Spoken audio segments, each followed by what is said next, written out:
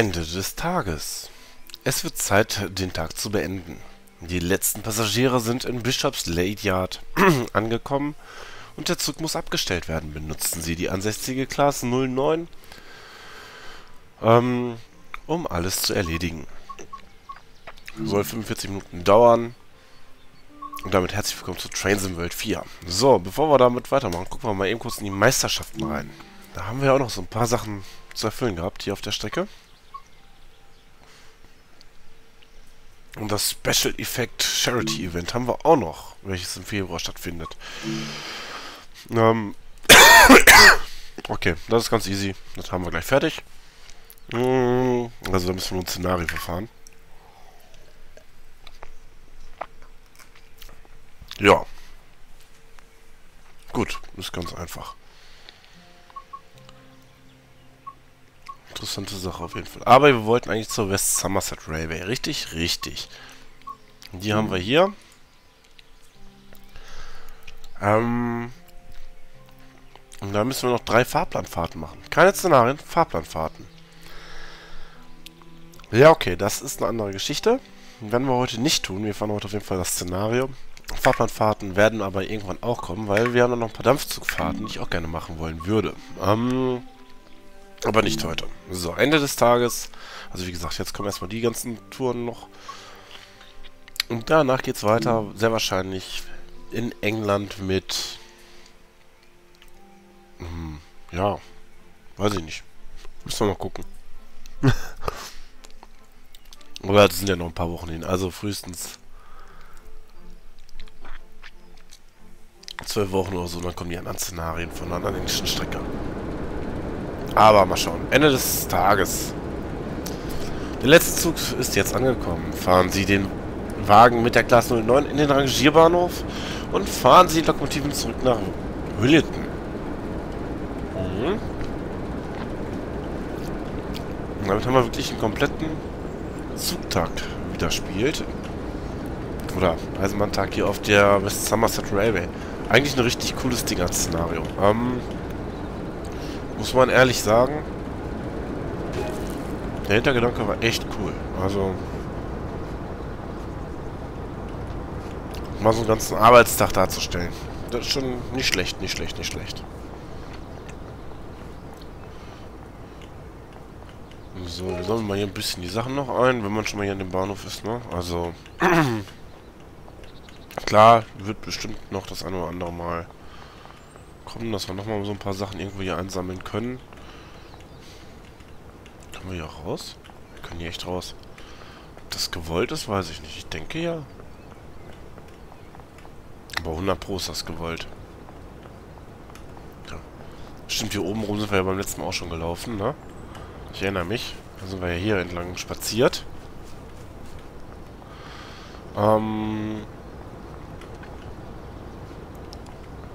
Ist halt immer die Frage, wo man noch Sachen einsammeln kann. Und was für welche und wie, wo, Ananas. Hier ist Sackgasse. Schade. Aber gut, immerhin haben wir hier so ein bisschen was am Bahnhof zum Einsammeln und mal gucken. Hier haben wir nochmal so ein Plakat. Auf der anderen Seite fehlt noch der ganze Bahnsteig, den wir auch noch entlang gehen können. Die Milchkanne hatten wir schon mal. Können wir hier wieder raus? Ne, hier ist immer noch eine unsichtbare Wand. Gehen wir mal oben rum. Ach genau, hier waren wir auch schon mal.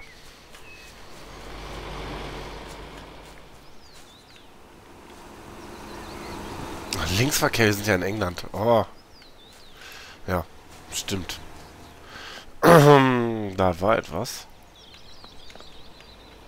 Die Lenkräder sind auch auf der falschen Seite hier.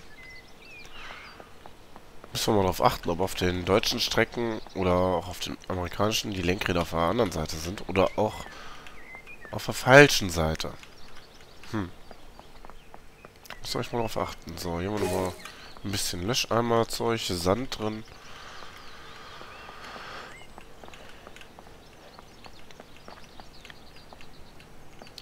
Noch eine Milchkanne.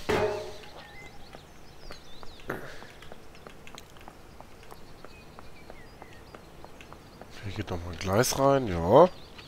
Können wir da auch noch hochgehen? Bestimmt. Aufsteigen.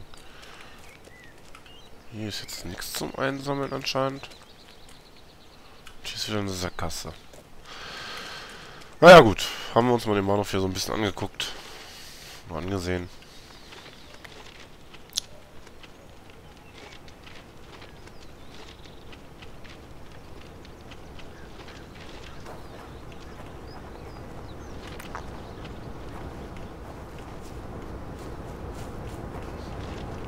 Viel Grünzeug hier in den zwischen den Texturen. Dann würde ich sagen, fangen wir mal mit dem eigentlichen Szenario jetzt an. Na, also ab auf die Class 09. D4105. Ob sie noch existieren wird oder nicht. Keine Ahnung. Wenn sie existiert, findet ihr sie nachher oben links im Abspann.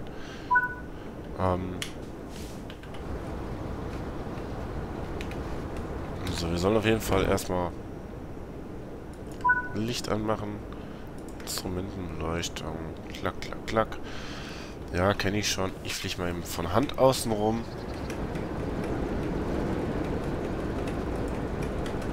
Während wir die ganzen Kennlichter einschalten. Also so gesehen schon schön gemacht. Na, also, muss man mal ehrlich sagen. Weiche Stellen. Bling. Machen wir da hinten noch eine Weiche. Komm, die können wir auch mal eben stellen. Können wir nicht stellen, doch, macht er. So. Dann fragen wir mal eben nach. Wir dürfen. Fortfahrtgemäß Signalbilder.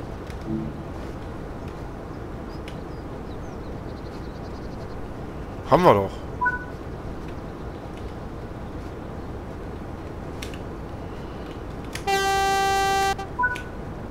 Und auf wie geht's. Bremsen alles gelöst. Ja. Fahren Sie hinter die Weichen und rangieren Sie dann zum Bahnsteig. Ja. Das kriegen wir wohin.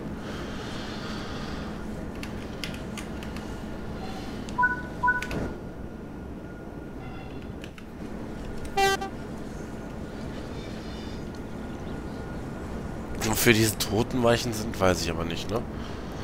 Sind das Schutzweichen oder welchen Hintergedanken? Welchen Zweck erfüllen die? Ich habe keine Ahnung. Ich schätze mal Schutzweichen technisch irgendwie.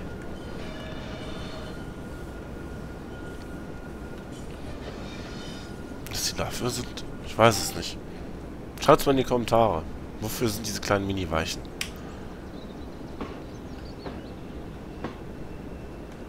So.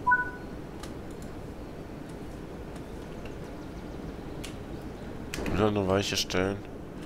So, stehen wir mal eben auf.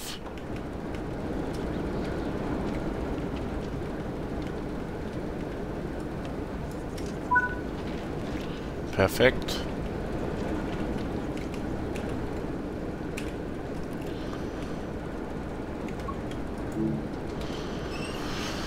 So. Dürfen wir auch. Dann ab an die Lok.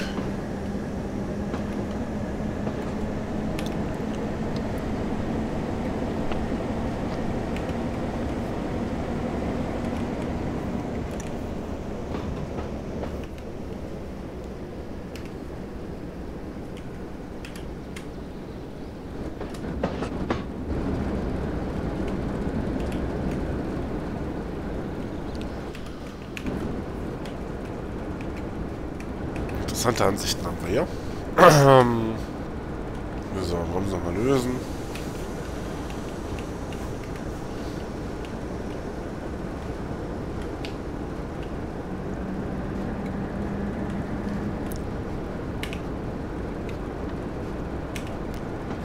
Dieselelektrische Lokomotiven. Technik wird jetzt also auch bei Autos angewendet, wie ihr beim beispielsweise neuen Nissan Qashqai sehen könnt. Also letztendlich hat man dann einfach einen Dieselmotor drin, der Strom erzeugt. Und dadurch wird dann ein Elektromotor angetrieben.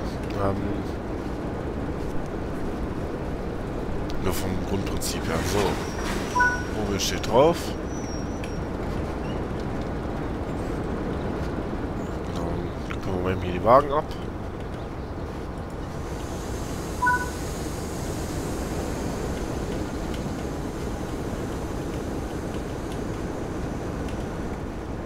So.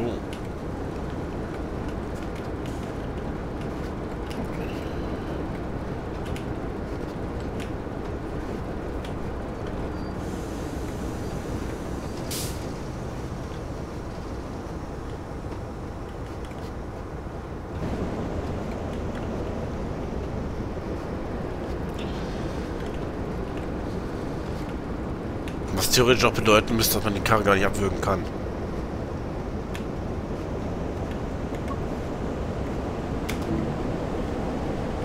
Ich weiß zwar nicht, warum der jetzt nicht beschleunigt. Bremsen sind ja gelöst, naja. Keine Ahnung, was er da quersitzen hatte. Aber gut.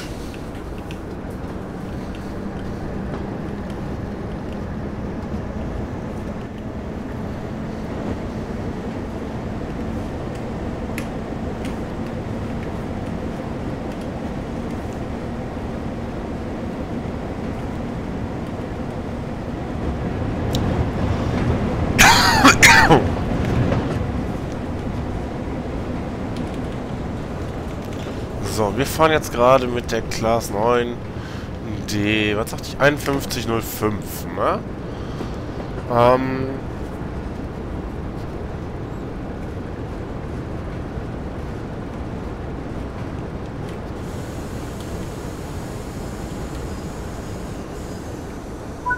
Boah, nicht über Rot gefahren, das ist schon mal gut.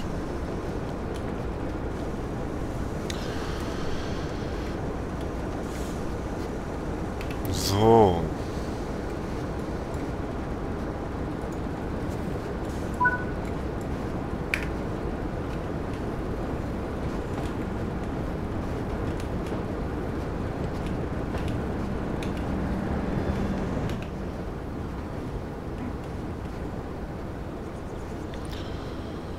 Naja.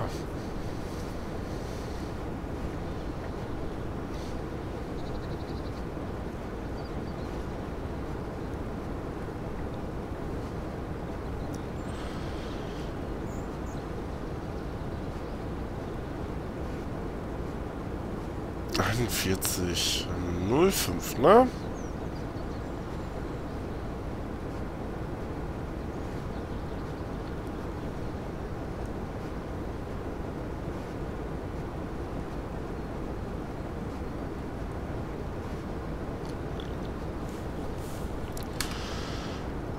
Ja. Was haben wir dazu? Wurde 1961 in Dienst gestellt.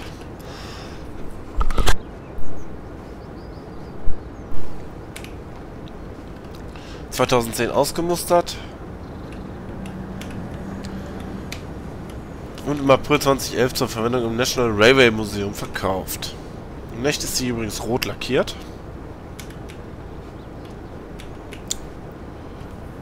Und heißt 09017. Ja, gut. Wenn ich dazu ein Video finde, aber ich denke, ich werde was Passendes finden, dann findet ihr das nachher oben links im Spann. Ist doch gut.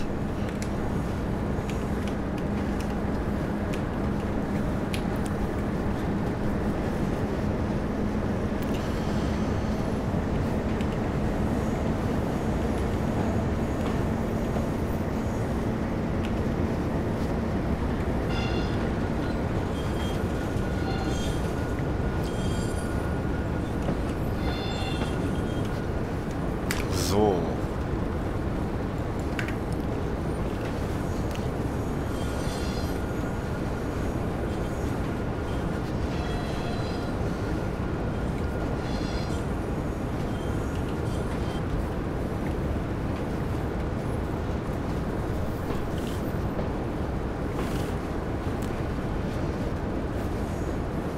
Jetzt ist natürlich die Frage, wie weit können wir nach hinten fahren?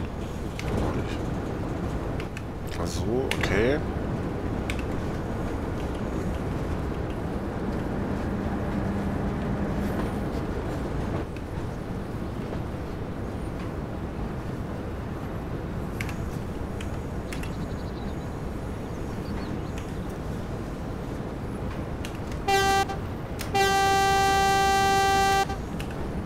So. Ich würde sagen, wir halten den Hobel mal an. So. Mal eine Runde abkoppeln.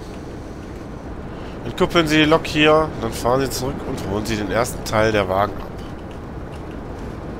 Alles klar. Also, losmachen. Zurück auf den Hobel.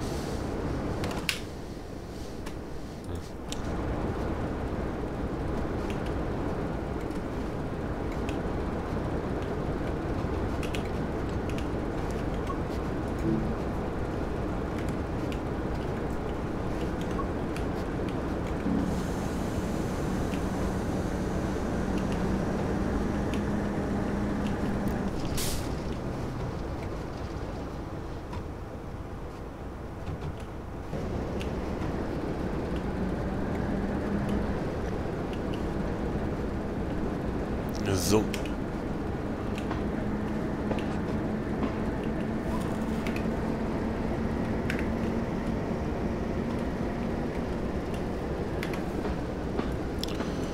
Wo will er mich haben? Da? Okay. Dann kommen wir da hin.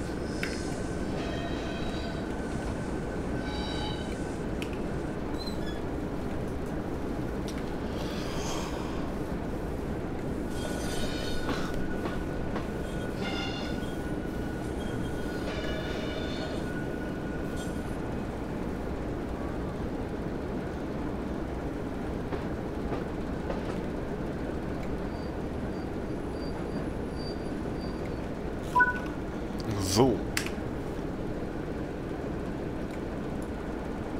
Weiche eben stellen, ne? Ich glaube, wenn wir jetzt ausgestiegen und gelaufen wären, wäre es schneller gegangen. Ja gut. Wie auch immer, Rückwärtsgang rein, Bremsen lösen und ab zu dem Zug.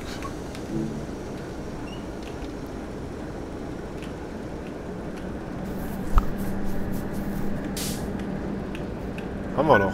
So, sehr schön.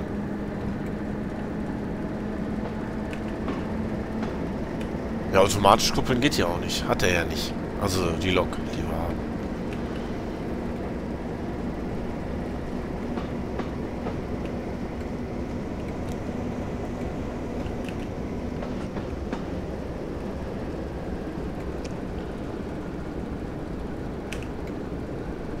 So, alles in allem hoffe ich natürlich, dass euch dieses Video gefällt. Wenn ja, gebt dem Ganzen mal einen Daumen nach oben. Wenn nein, tut es trotzdem. Gerne auch mal ein Abo da lassen und die Glocke aktivieren. Ja.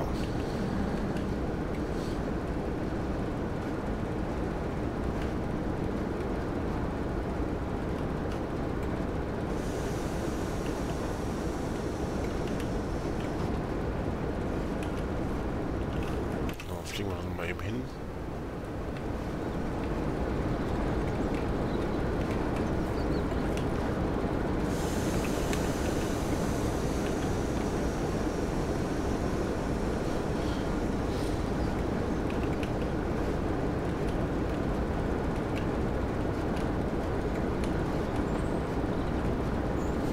Interessant ist aber auch, dass die Puffer nicht so wirklich funktionieren, wie sie sollen. Ja, wie auch immer, wir sind angekoppelt. Wunderbar.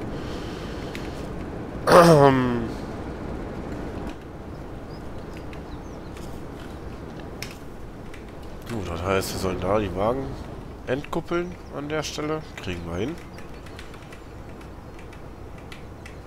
Irgendwie, mit Sicherheit. Ist nur die Frage, wie? Erstmal Spaß beiseite. Wie?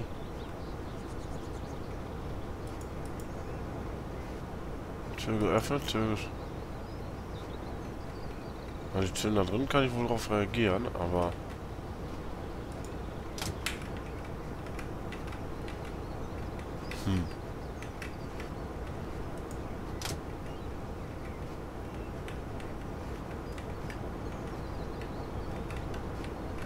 Weiß ich nicht.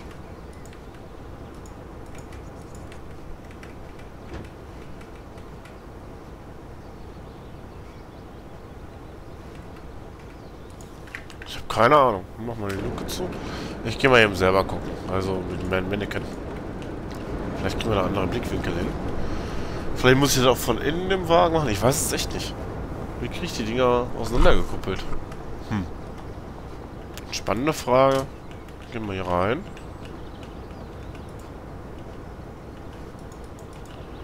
Also von innen schon mal nicht. Ne. Von innen nicht.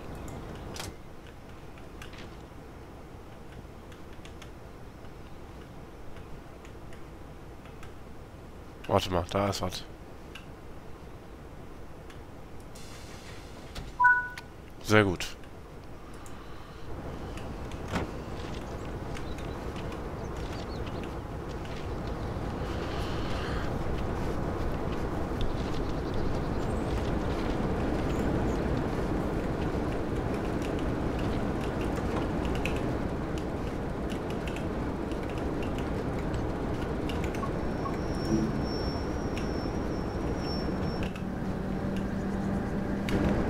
So. Hier noch eben den Zugteil dahin.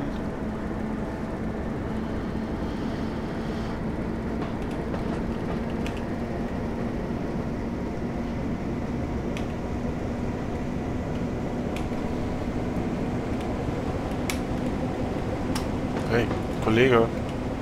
Ich würde mich gerne wieder hinsetzen. Danke. Lass rausnehmen.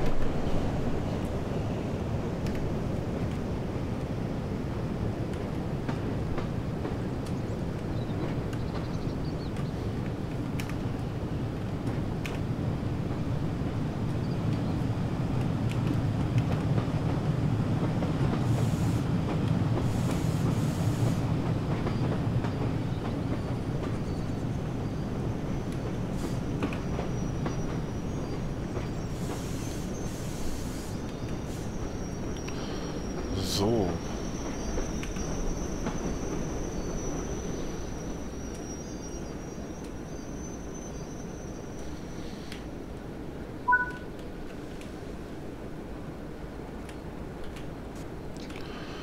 Von jetzt an müssen Sie Weichen selbst überprüfen und umstellen. Halten Sie die Augen nach Ihnen offen, während Sie sich über die Nebengleise bewegen. Muss ich doch für ihn auch die ganze Zeit. Achso, nee, der hat stimmt, der hat halt angekündigt. Jetzt brauchen wir das nicht mehr. Jetzt müssen wir das automatisch hinkriegen.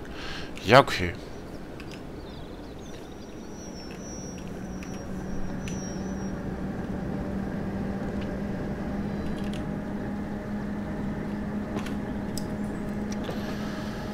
Dann machen wir das mal eben.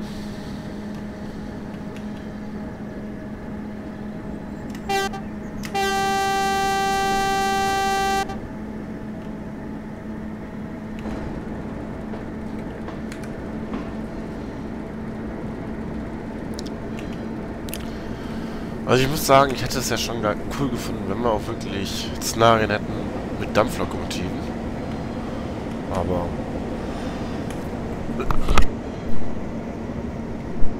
egal. So. Nee. Ja, zwischendurch muss ich leider mal das Mikro mal wieder wegklappen, weil ich die ganze Zeit am Husten bin. Das ist echt ätzend momentan.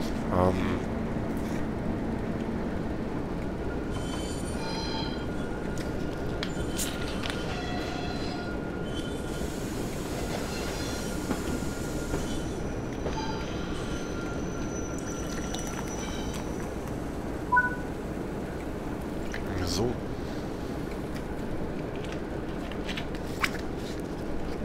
Wahrscheinlich muss ich mit denen aber trotzdem nochmal einen halben Meterchen noch zurück. Ja, ich denke.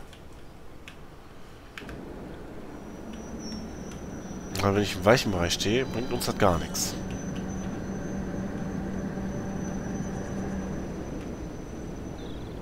So.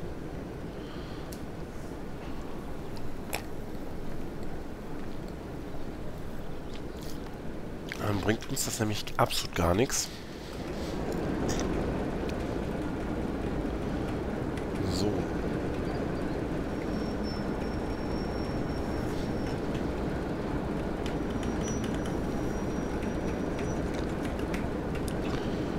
Kann ich die echt nicht in der Außenansicht hier jetzt abkoppeln?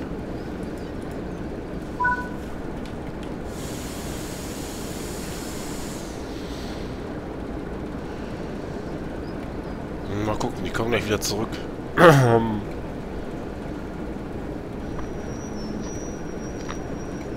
Was natürlich dann immer ein suboptimales Problem ist.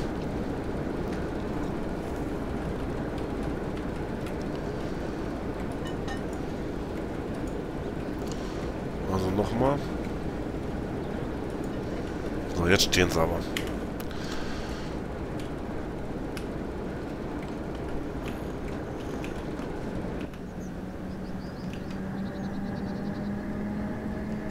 Ich habe das schon mal gemacht, habe ich die nicht eingefangen, die Wagen, und dann hatte ich nachher verloren. Vor Jahren, aber ganz am Anfang war es.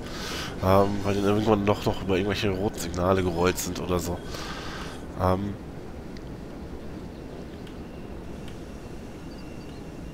So, ich soll hinter der Weiche fahren.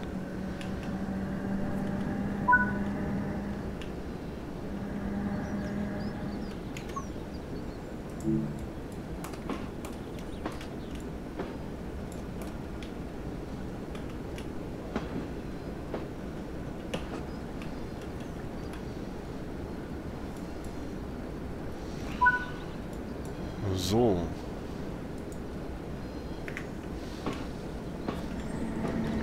Du sollst rückwärts fahren. Du hast einen Rückwärtsgang drin.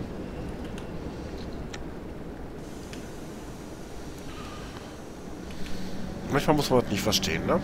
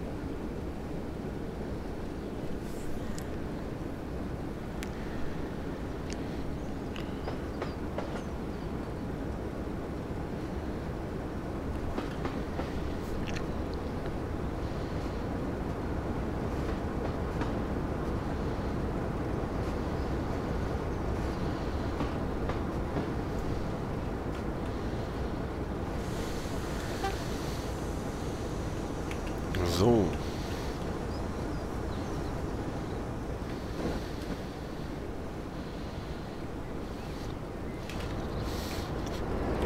Mhm.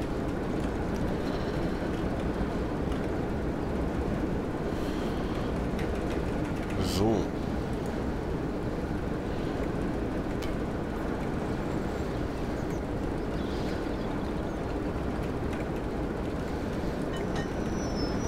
Zack, fertig.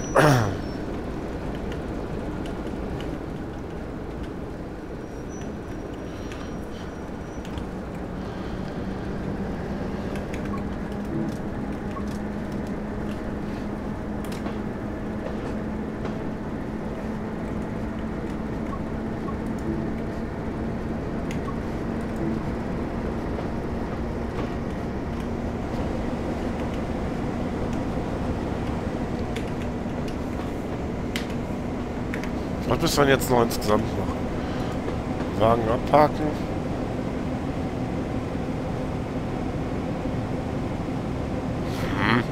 Das ist so interessant. Irgendwann müssen wir gleich noch machen. Aber ist okay.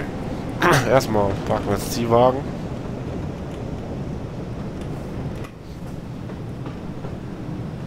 Hat er bestellt. Dankespiel.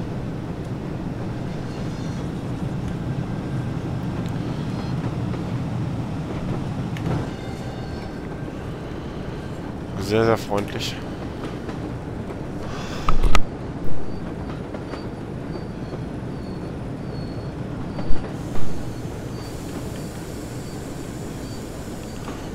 So.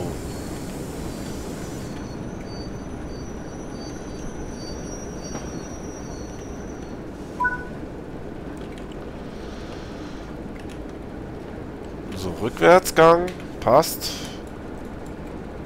Weiche ändern, ist klar.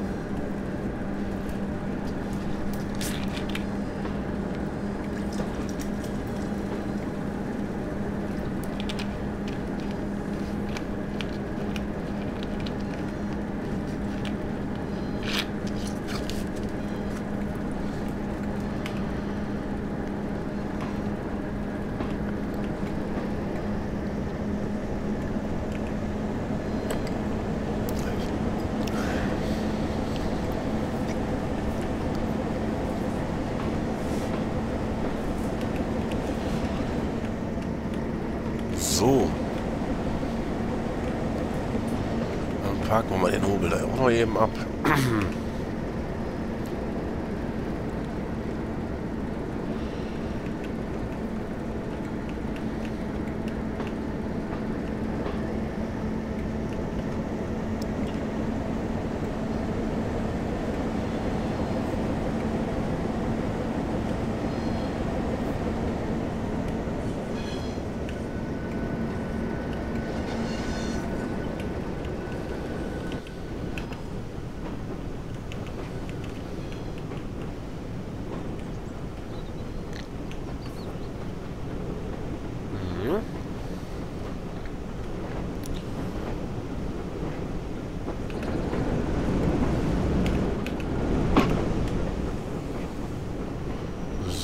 Würde ich sagen, parken wir den Hobel jetzt mal so langsam, aber sicher.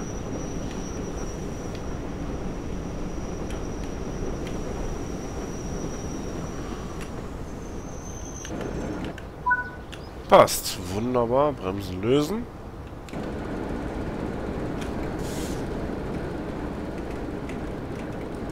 Bremsen gelöst. Gang nach vorne wieder rein.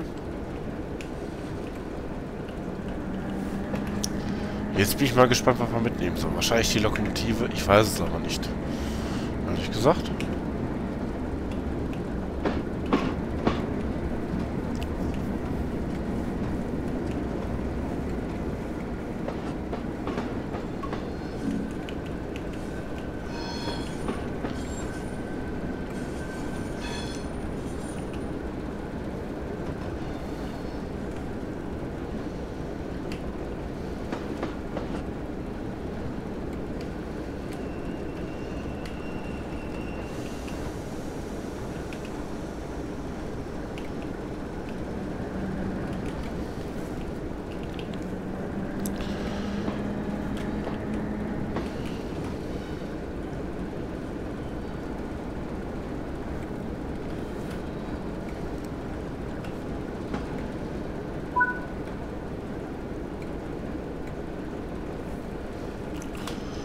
Ja, wie immer.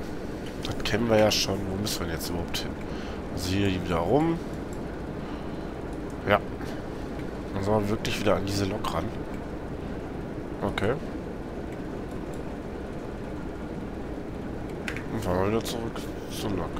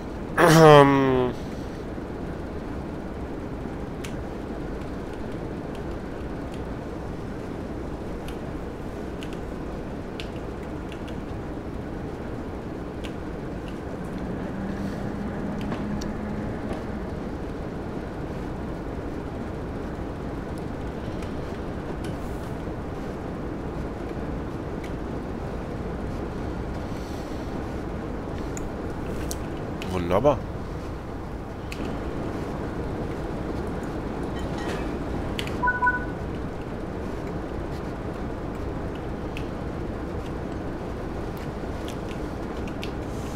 Wo soll ich jetzt mit dem Ding hin? Nach Williten? Wo ist Williton? Hier unten, glaube ich, ne? Ich weiß es aber nicht genau.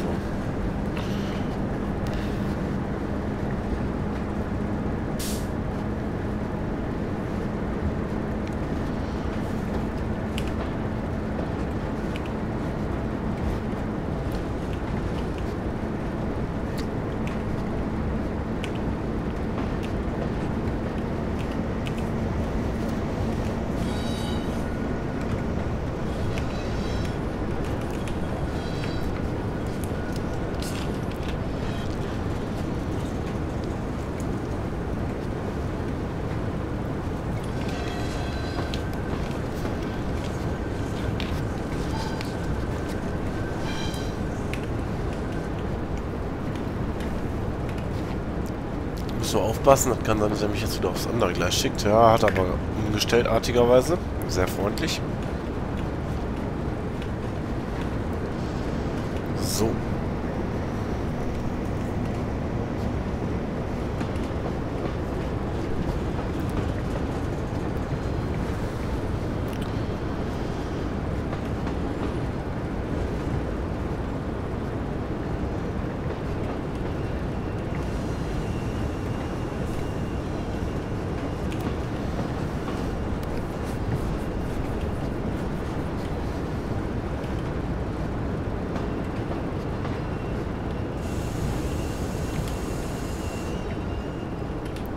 So, in die andere Richtung.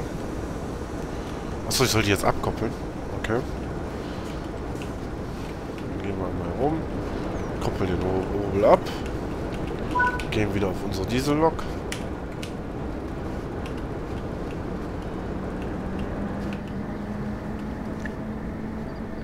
Fahren mit dem Hobel einmal rum. Machen Kopf.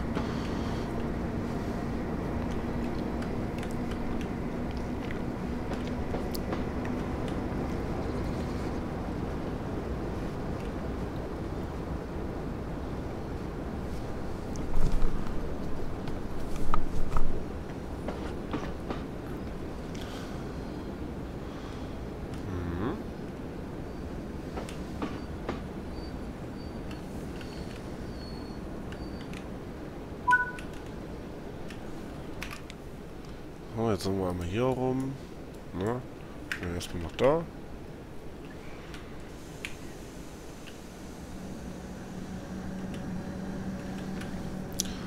Genau. Aber was ich schon mal sagen kann, ist auf jeden Fall die Weichen noch stellen müssen hier.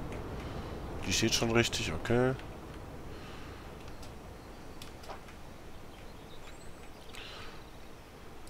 Die auch.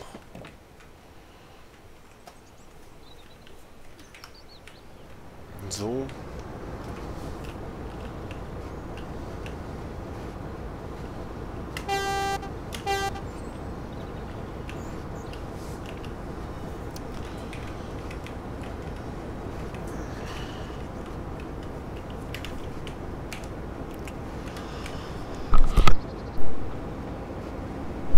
So.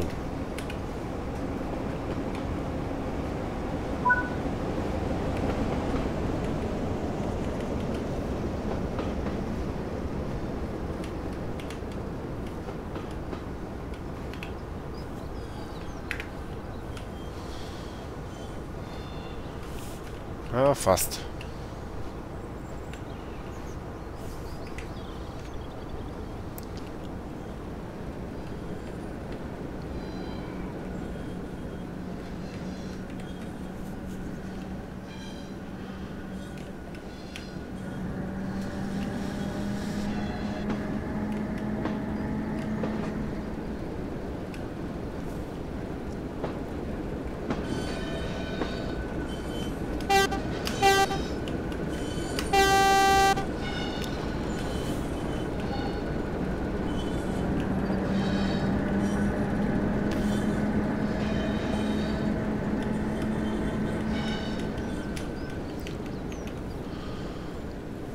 wirklich bis kurz vor Signal.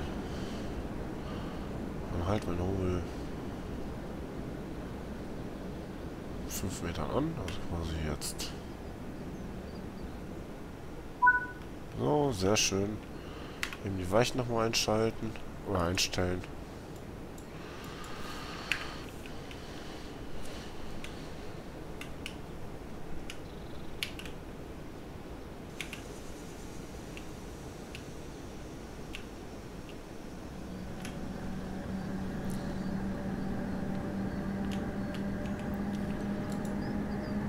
Und bis wir nach Williton North. Ja, geht ja jetzt relativ easy. Bin mal gespannt, wie lange wir fahren bis nach Williton. Aber werden wir ja gleich sehen.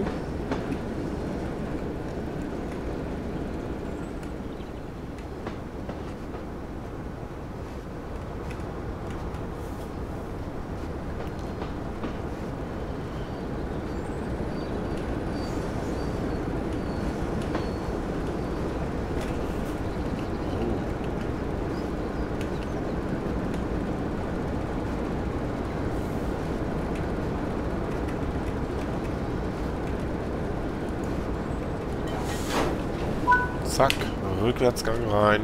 Ja,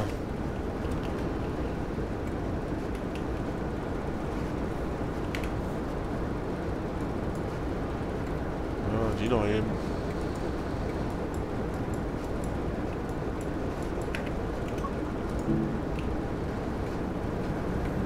Ah, Action. 16 Kilometer geradeaus. Ja.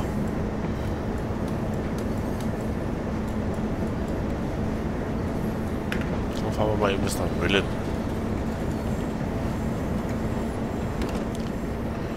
Die Tür können wir schon mal zumachen. Können uns auch mal drüber setzen.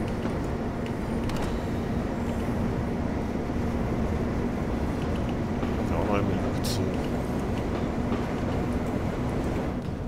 Boah. Diese Ruhe. Gut. Feierabendtour.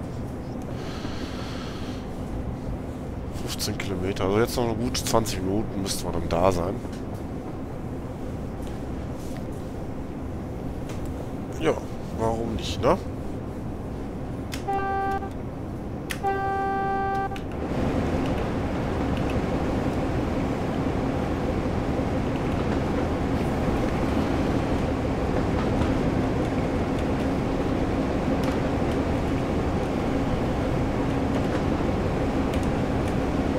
Einziges Problem jetzt gerade, das ich sehe,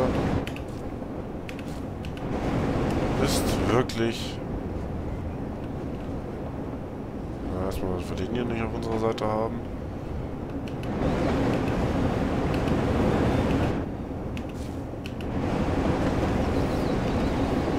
Diese Lampe. Dass ich die auch nicht ausmachen kann, ne? Auch total doof.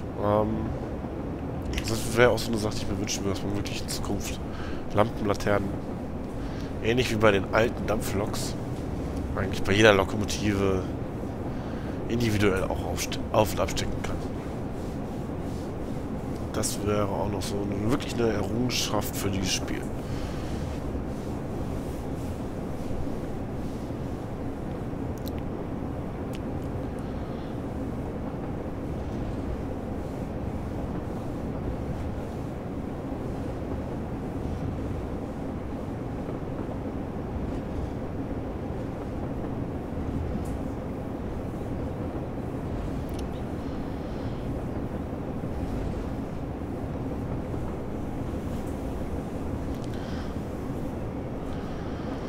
So.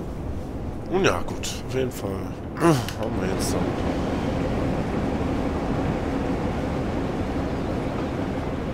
schöne Feierabendtour. Dann haben wir die Hauptstory von der West Somerset Railway abgeschlossen. Dann kommen die Fahrten zu den Bonus-DLCs, also sprich zu den beiden Fahrzeugen, die man nachträglich noch erwerben konnte. Also sprich Class 33 und ich glaube Class 46 ist das. Müsste das sein. Ich bin mir aber nicht sicher. Ich meine 46 und 33. Aber das werdet ihr dann ja noch in den kommenden Videos sehen. Ja.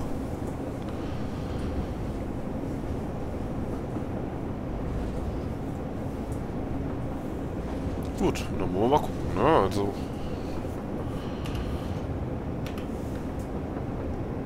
Ja. So, dann würde ich sagen, fahren wir jetzt einfach mal ein bisschen geschmeidig hier durch die Gegend. Ich meine, landschaftlich ist die Strecke ja wirklich mittlerweile durch die neuen Texturen ein Augenschmaus. Wirklich ein Gedicht geworden, ne? Wirklich ein echter, wirklich leckeres Hinguckerli.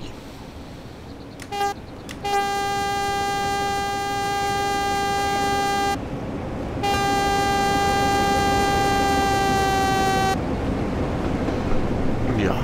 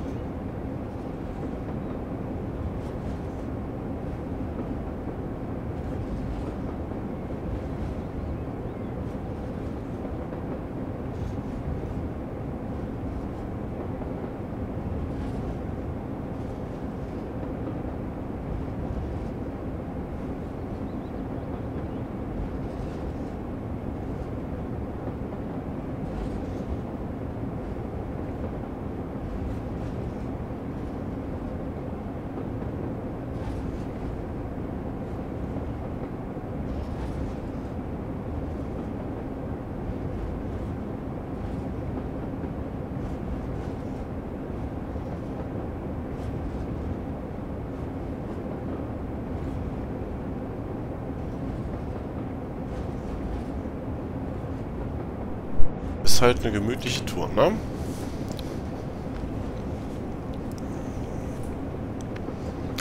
Die sich auch gut durchzieht.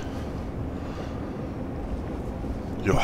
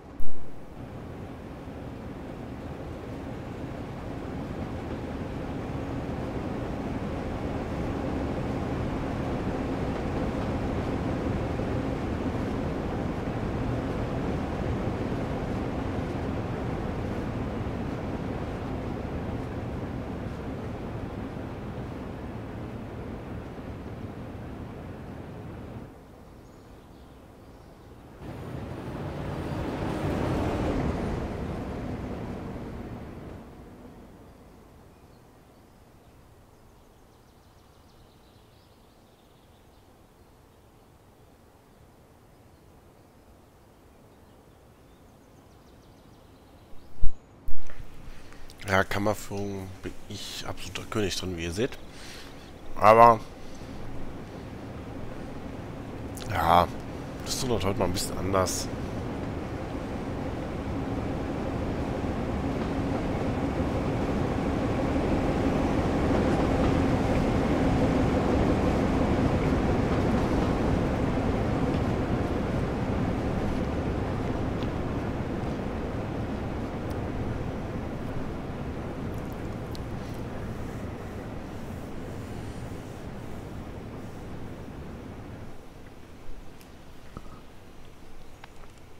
Problem ist halt wirklich, dass sich das immer so extrem zieht hier, ne?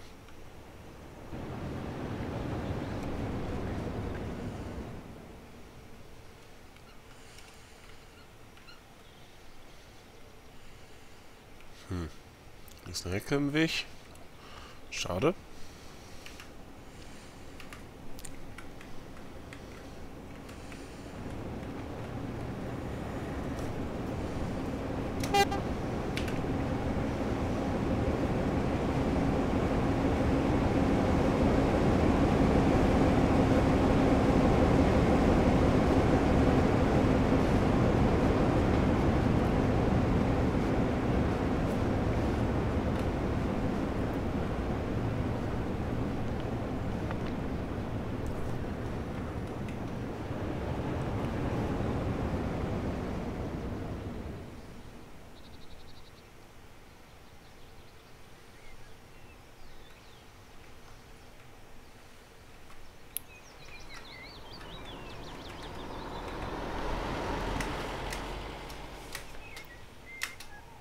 Mal gucken. War für euch noch nicht mal. Ja. Ne. Aber sind wir aber echt gut, ein gutes Stück vorangeflogen. Jetzt haben wir ihn. Warte mal, wir uns relativ mittig hier auf die Brücke stellen.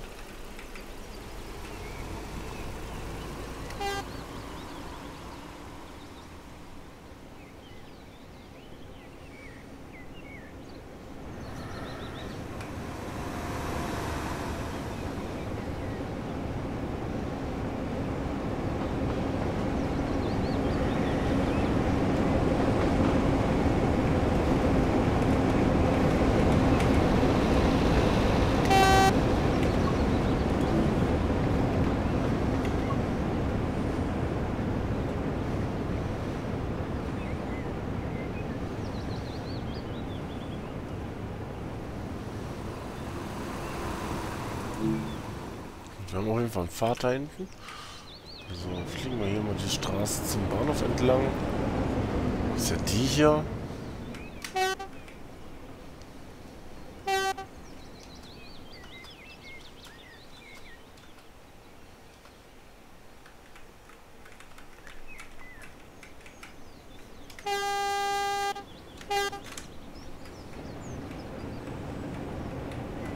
Fahrt, ja, haben wir.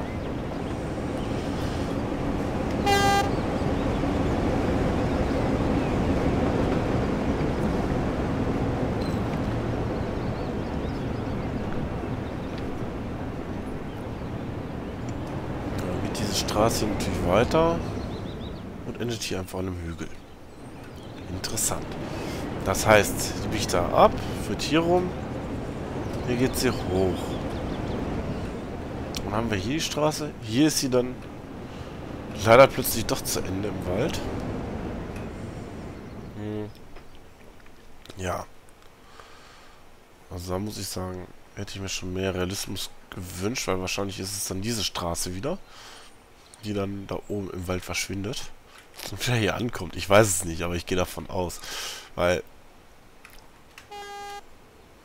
wirklich weite Distanzen sind es ja nicht.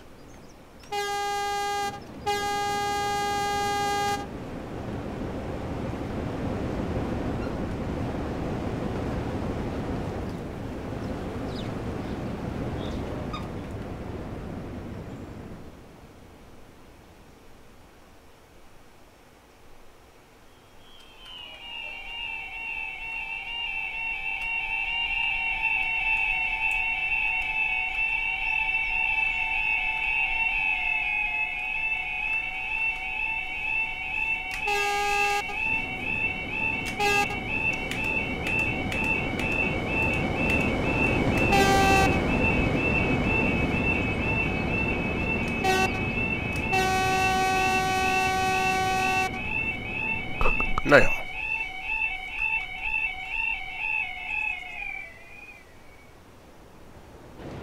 Auch die Frage, wie lange dieser Bahnhof geschlossen bleibt. Bis zum nächsten Signal. Bis dahin? Ich weiß es nicht. Ich weiß auch nicht, was diese Tafel heißt. Und noch blinkt er. Der ist noch geschlossen. Ist immer noch geschlossen. Keine Ahnung, was diese Tafel heißt. Ich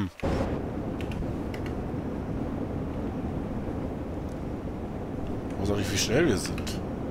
Oh, ein bisschen sehr schnell. Damit habe ich nicht gerechnet, ehrlich gesagt, weil ich dachte mir so, wow, ich fahre nur 30 Meilen die Stunde.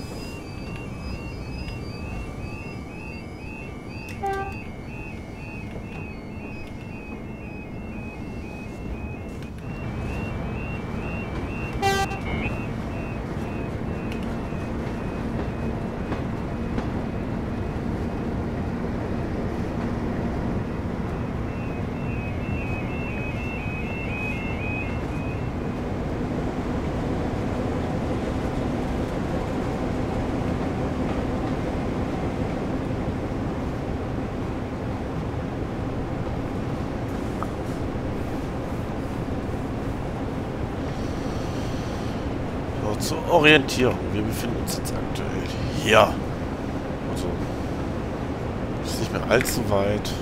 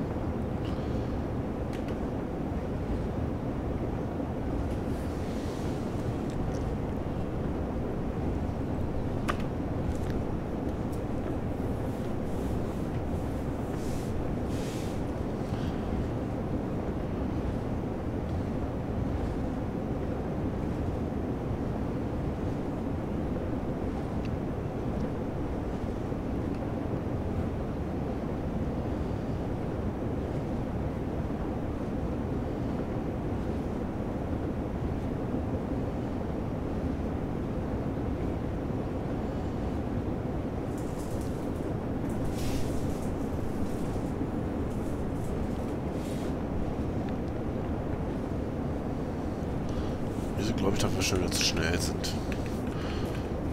Ich habe keine Ahnung, ne? Nehmen wir die Leistung raus. Rollen jetzt aus.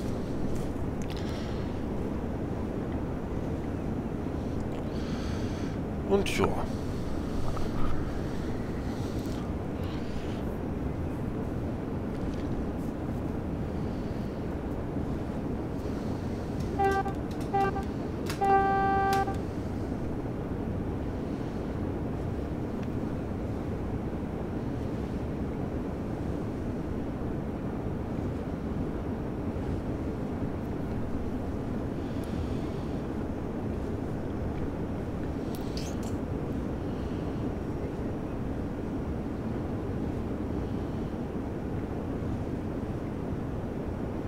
Ist natürlich wirklich eine sehr, sehr schöne Strecke. Also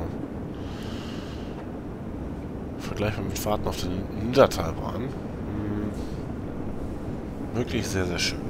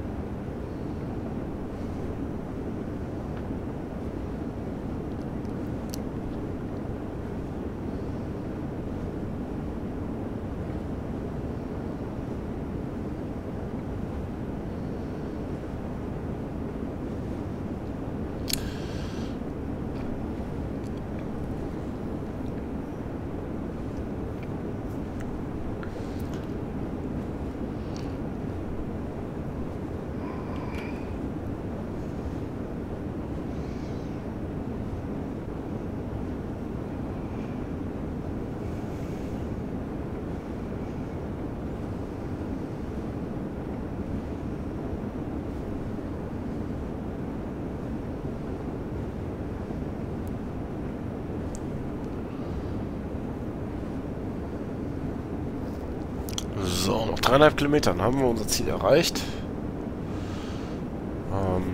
Da fliegen wir jetzt gerade. Knapp 80. Das muss der Hobel abkönnen. Dafür ist das Gestänge auch ausgelegt, Tempo 80 zu fliegen. Seht ihr das ja selber. Scheint ein bisschen buggy zu werden. Aber ganz ehrlich, ich will... Das ist so ein Problem an der Strecke, ne? Langsame, gemütliche Schleichen. In den Bergen finde ich das nicht ganz so schlimm wie hier. Also hier finde ich es echt anstrengend. Auf der Strecke im Vergleich zu dem, als wir beispielsweise hier auf der Rosa-Line-Linie unterwegs waren. Das fand ich nicht so anstrengend wie hier. Wobei ich jetzt sagen muss, wir sind jetzt wirklich ein bisschen sehr zügig unterwegs, ne? Also...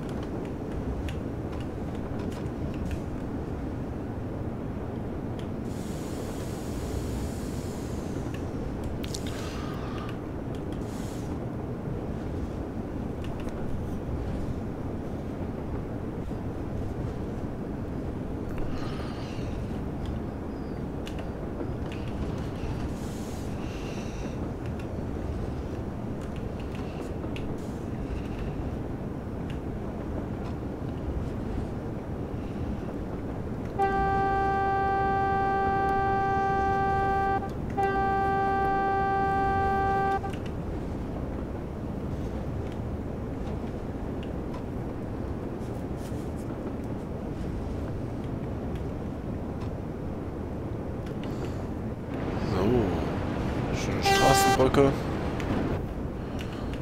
Muss man ja auch sagen, diese Rundbogenbrücken sind natürlich schon sehr schön. Halt erwarten.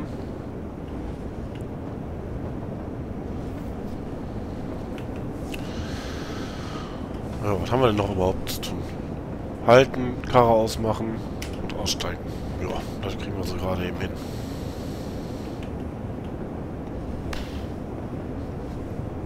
Das kriegen wir gleich so einigermaßen hin.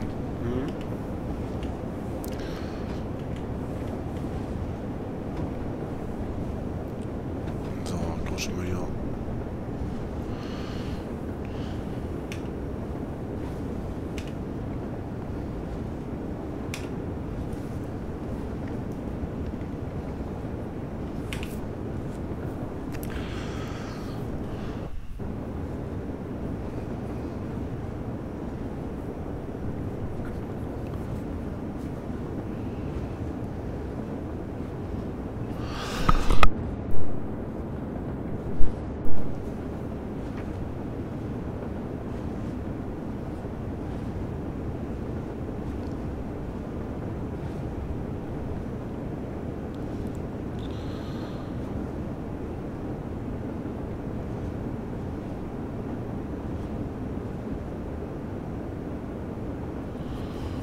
So. Und jetzt müssen wir gleich anhalten.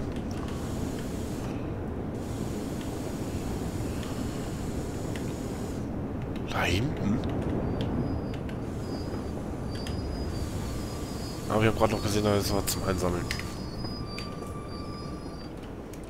Wir gehen erst eben einsammeln, komm. Ein bisschen Abwechslung muss sein. Pling, Laterne. Warum nur, weil ich gerade aus dem Augenwinkel gesehen habe. Löscheimer. Wir nehmen mal alles mit, was wir hier kriegen können. Hier die Milchkanne hatte ich schon. Anscheinend.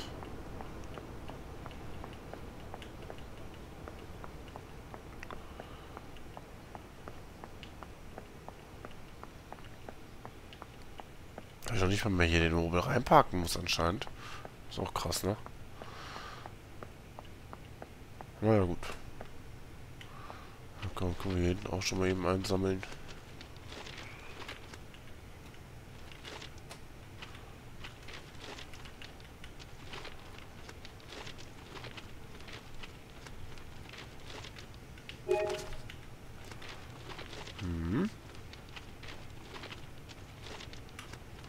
Mal eben gucken, ob wir hier noch in die Richtung was liegen haben. Würde mich jetzt ja nicht wundern. Wenn hier hinten auch irgendwie Sachen rumfliegen, die man einsammeln kann. Ja.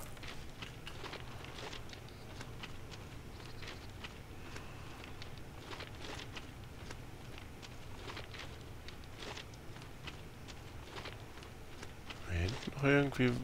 Wo, wann, was? Nö, ne? Was hinten noch irgendwie so eine einzelne Laterne vielleicht, die hier rumsteht? Auch nicht. Nö.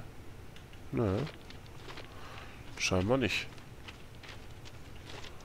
Ah, vielleicht hinten am Ausfahrtssignal. Aber, gut, so weit renne ich jetzt nicht. Dann gehen wir doch mal den Bahnsteig zurück und dann parken wir den Hobel und sind wir durch.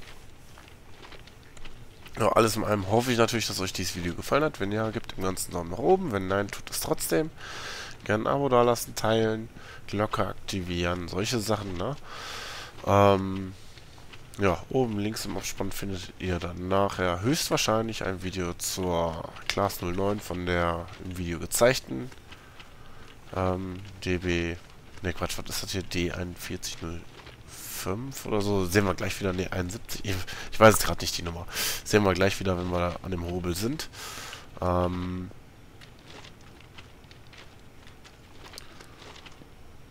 Ja. Da findet ihr dann, ich schätze mal, ein Video zur Lok im aktuellen Betriebszustand. Man weiß es aber nicht, ne? Das wird sich dann noch zeigen.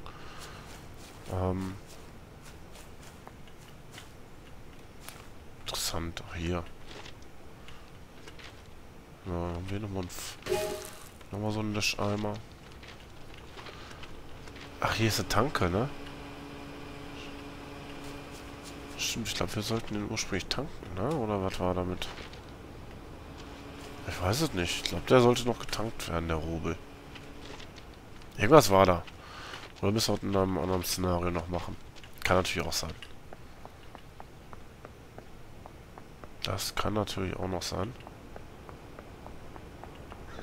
Noch ein Plakat. Interessant ist aber, dass ich wirklich überall die Milchkannen anscheinend zuerst gefunden habe und den Rest nicht. Genauso interessant ist, dass man hier anscheinend noch rumrennen kann. Damit habe ich jetzt auch nicht gerechnet.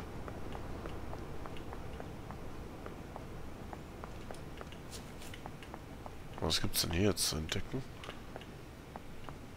Wieso kann ich hier überhaupt rumlaufen? Soll das so sein oder ist das nur ein Bug? Ich weiß es nicht. Wird hier wahrscheinlich eine unsichtbare Wand sein. Ne, wir sollen hier rein können.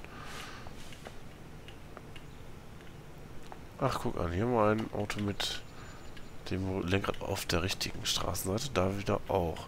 Also, es gibt anscheinend von den Autos sowohl englische als auch nicht englische Modelle. Haben wir das auch geklärt. Weil die Frage hatte ich ja vorhin mal in den Raum gestellt. Ja, was wir jetzt hier machen können, keine Ahnung. Gehen wir einfach mal hier drüber. Ein Industriegelände halt, ne?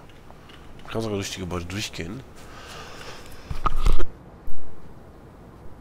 Aber anscheinend auch nicht können. Also ich gehe nicht davon aus, dass es geplant ist, dass man hier rumlaufen kann.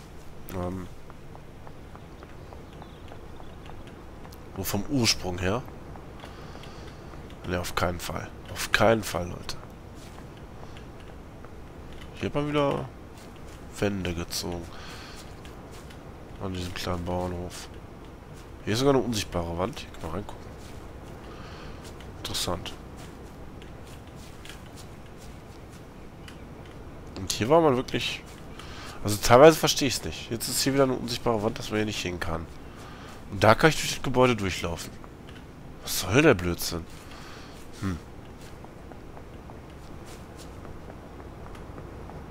Vor allen Dingen, hier kommen wir jetzt wieder zurück zum Gleis. Aha. Kann man hier irgendwie hochklettern? Muss ja schon fast.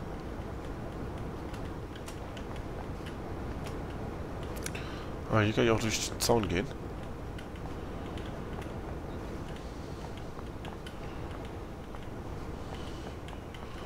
So, nochmal.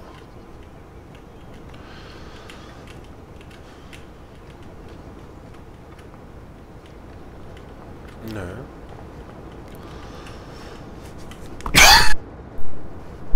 Können nicht, ne?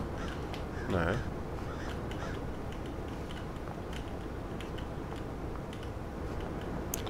Richtig hochklettern kann man nicht. Schade. So, jetzt sind wir hier am Bahnhof wieder. 150 Anniversary Bulletin Railway Station.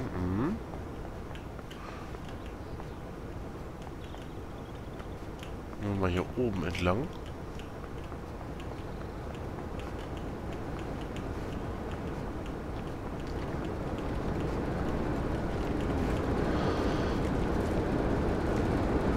Eine Milchkanne haben wir noch gefunden. Hat sich doch schon wieder gelohnt hier. Na, also...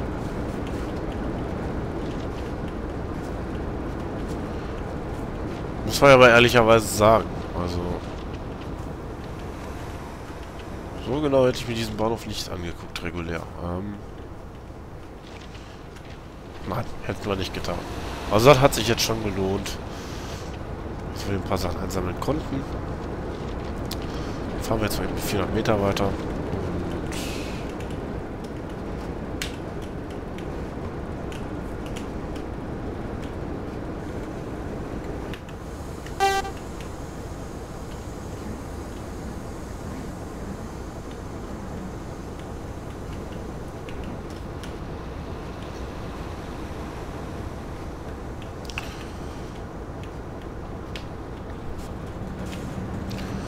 So.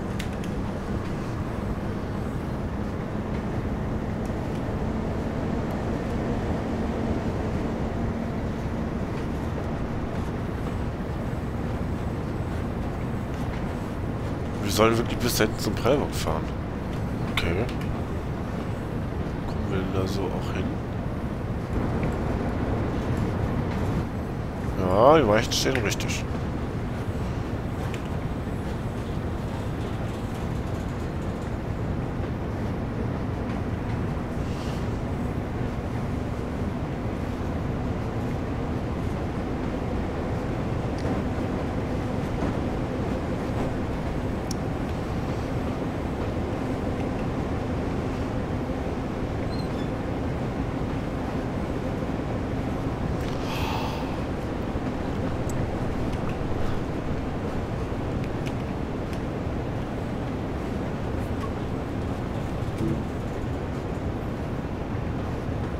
Glück gehabt.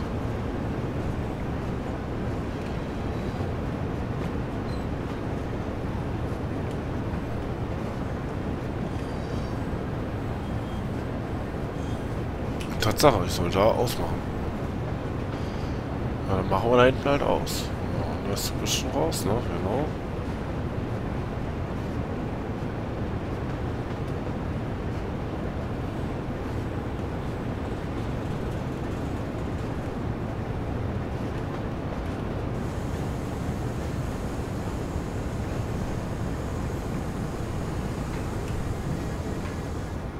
Zack, Hobel steht.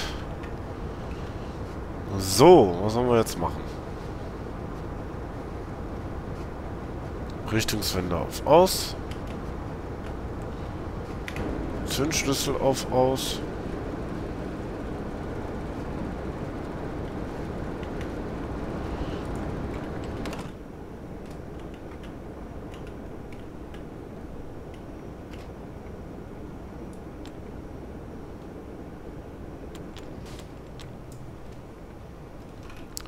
Lampen aus.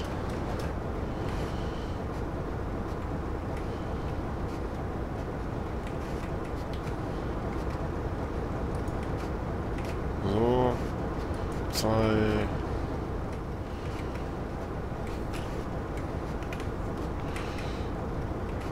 3.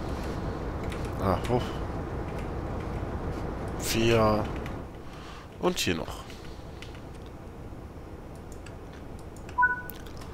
Fertig. Gut. Aussteigen.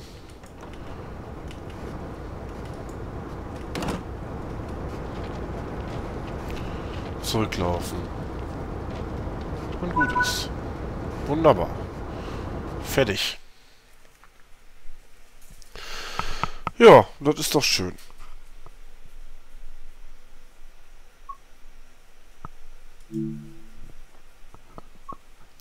Ja, das Rangieren hatten wir ja schon. Also von daher.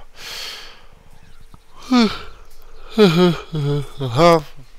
Mal eben den Blick in die Zukunft schwelgen lassen. Und was sagt unsere Glaskugel? Unsere Glaskugel sagt, wir müssen noch jetzt 20 Jahre laden. Laden. Ja. Vielleicht sollte ich meine Hauptplatte mal zu einer SSD aufmotzen. Kostet ja nicht mehr die Welt. Wäre eine Überlegung wert. So, was kommt als nächstes? West Somerset Railway. Minehead-Matrose. Fahren Sie einen Sonderzug aus York heraus von Bishops Lake Yard nach Minehead. Das ist dann in 14 Tagen der Fall. Dann gibt es einen Boxenstopp. Ein Crompton-Zug trifft in Kürze ein und muss betankt werden. Erledigen Sie das, sobald alles gesichert ist. Das kommt dann in 4 Wochen. In 6 Wochen die Heimfahrt. In 8 Wochen Tauschladen. In 10 Wochen Western wieder aufleben. Und in 12 Wochen als grünen Abschluss für die West Somerset Railway die Gala-Veranstaltung. Ja, das sind so die nächsten 6 Folgen. Wenn wir dann die West Somerset Railway abgeschlossen haben, tendenziell wird es danach wohl weiter auf der East Coast Mainline gehen. Dort haben wir, Stand jetzt, auch nochmal 10 Folgen. Aber ich weiß es nicht genau, ne? Aber ich denke, dann werden wir die danach machen. Müssen wir mal schauen. Oder wir gehen auf Southeastern Highspeed über. Das ist dann ja auch nochmal ein Jährchen. Also, ihr seht schon, allein mit den beiden Strecken kriegen wir noch ein Jahr Content für die Szenarien am Freitag. Aber wir haben auch noch von Transpinnen, ne? Und London Pendler, 2 Jahre. Ja, also vom Stuff her ist hier mehr als genug. West Cornwall Local könnten wir auch noch machen. Oder Sachen wie Sandpatch Grade und Co. Also da ist noch mehr als genug vorhanden. Deswegen. Zwar nur englische Strecken, aber es wird auch noch deutscher Content kommen. Sicherlich. Und wie gesagt, es ist ja nur alle 2 Wochen, dass wir ja da fest geplant haben. Erstmal West Somerset. Und dann, wie gesagt, geht's in den Schnellverkehr über, also entweder South Eastern High Speed oder alternativ halt die East Coast Mainline. Was wir genau fahren werden, wird sich dann noch zeigen, aber das ist dann so schon mal die Vorausahnung für das restliche Jahr 2024. So, und damit verabschiede ich mich von euch und sage damit Tschüss und bis zum nächsten Mal. Euer Bauersein.